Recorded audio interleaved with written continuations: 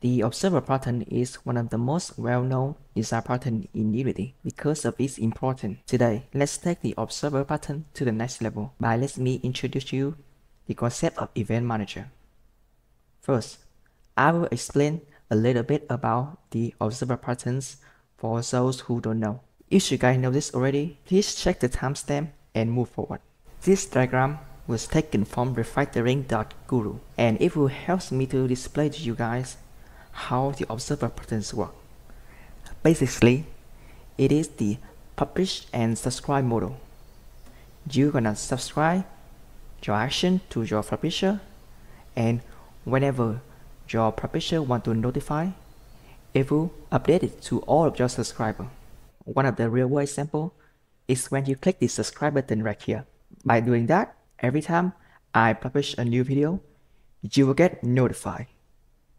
So I don't have to go to every of my subscriber to say that, hey, I got a new video, as you guys will be notified for it instead. That is the powerful of it. Now, let's jump back to the implementation in Unity. In here, I have three classes: Health Observer, Health Subject, and Player Trigger. I will explain this and show example, then we will move on to the most important part, the Event Manager. In here, I have the Health Subject class, which including the logics of we updating our current health. And let's take a look that I have the actions type of C#. Let's go with on health change. So every time the health change, I will notify it. This is what the C# programming language made the observer pattern easy to reach for it. Now, in the health observer class, what we're gonna do is we're gonna subscribe to the event. So every time the health subject will change, we will update the slider, which is here, to the value of the new health value. And the last classes, it will be the player trigger class. In here, every time we hit space, we will modify the health. Let's notice that the player trigger class doesn't know anything about the health observed class. That is really the powerful point of the observer pattern, because it makes our classes less dependent on each other. Now, let's see how we run the game in the inspector. Let hit play.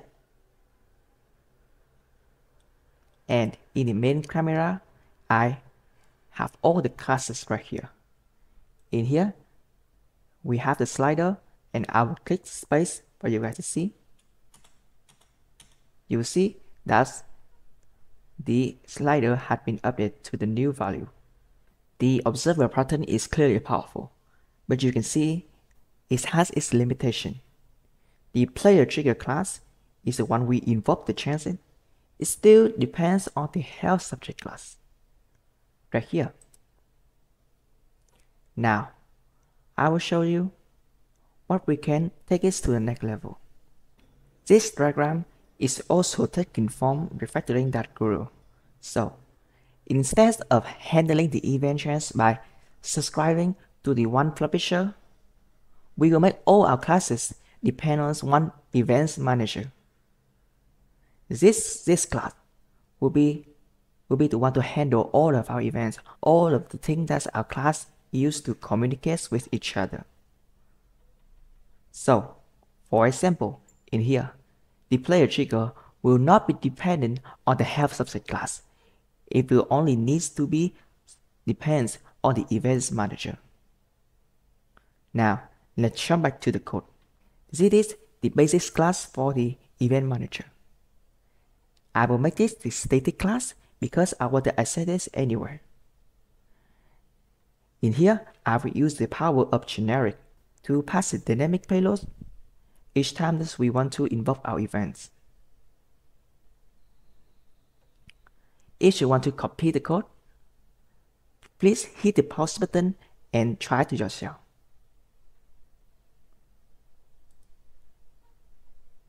I have the dictionary, which takes the string as the key, and the action, which take an t event arguments as the parameter. This action will be the value. I have three methods here. The register events will take the event type and the event handler as the parameter. First, it will check if this dictionary right here contains the event type as the key. If it's not, we will assign for it. And if it does, we will subscribe it to the additional events right here. Similarly, we also have the unregistered event, which also takes the same kind of parameters, but in this time, we're gonna unsubscribe it. And the most important method is the trigger events. In here, what we pass is the payload. This is the type that's gonna be generic based on the events manager type. I will check if it contains the event type as a key in the dictionary, and if it does, we'll involve it. Now, let's see how we can change the help by sample by using event manager. In the helper class, what we're gonna do is, in the start method, we're gonna register the event. Let's call it the update health as the key, and the functions what we're gonna supply is called update health. Let's take a look. In here, we're gonna pass the generated type of float. Therefore, the function that we're gonna handle will also need to have floats as the parameter. And in here, similar to the observer pattern, we're gonna update the slider value according to the new change of the health. Similarly, in the player class, what we're gonna do is we're gonna depend on just the event manager class only. And we'll call it trigger event, which the event type is similar to the one in the help bar. And the payload of it will be the current health. In some of my project, what we're gonna do is we're gonna use another class, and I will call it the event key. In this here, I'm gonna pass the update health is gonna be equal to, oh, this should be static as well. The update health will be equal to the event key right here.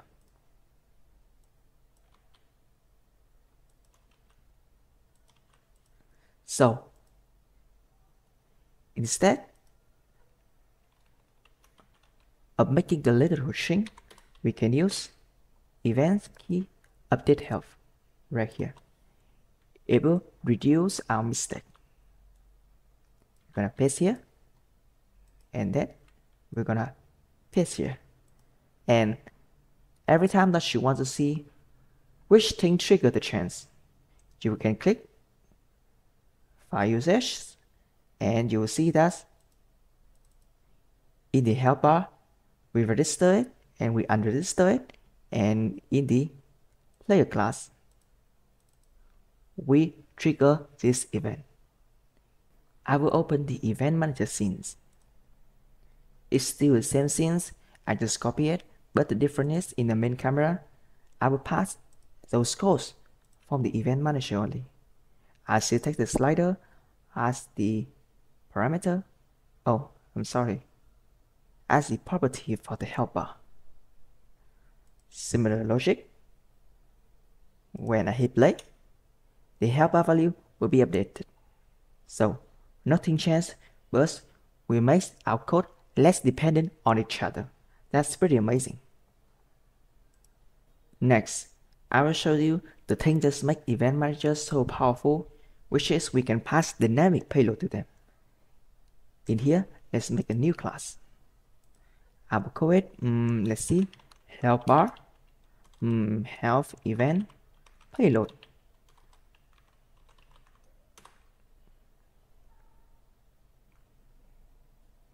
Let's take a look.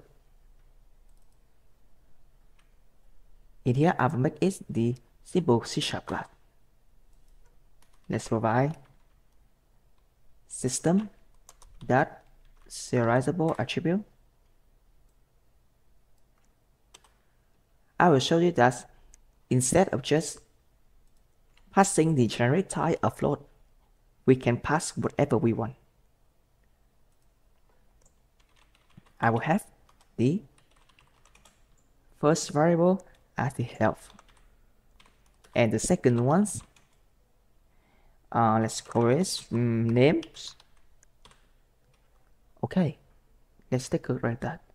Now in the health bar classes, instead of registering for the float type, we're gonna pass the health event payload type. And similarly, in the update health method, we will pass the health event payload type as the parameter. Similarly, in here, we will pass the health event payload. But you will see that because we change the type, this code no longer correct. What we could do is we will change this to payload, and then payload.health. So we can also make generic class as the generic type. We are not limited to the basic types such as integer or float. We can also pass the class type right here. As I pass the events payload, health event payload, and this time I can call debug.log. Let's say the value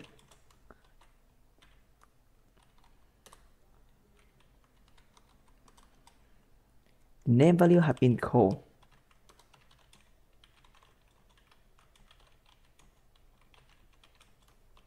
and I'm gonna pass the payload dot name.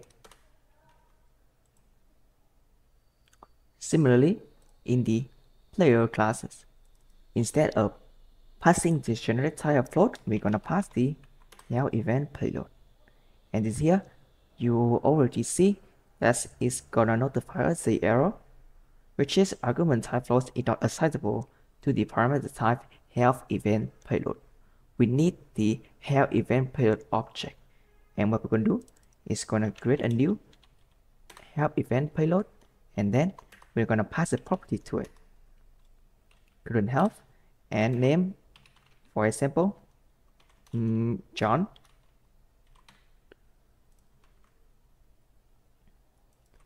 Okay, now let's see in the editor. Same class as before. I will put the console window for you guys to see. Let it display.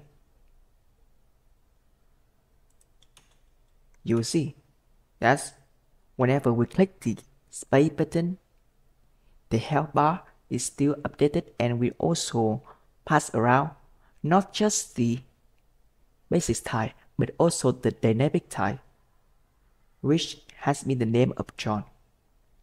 That is what makes Event Manager such a powerful tool for you guys to use. This is the end of my video. If you like it, please consider like and subscribe. Thank you for watching.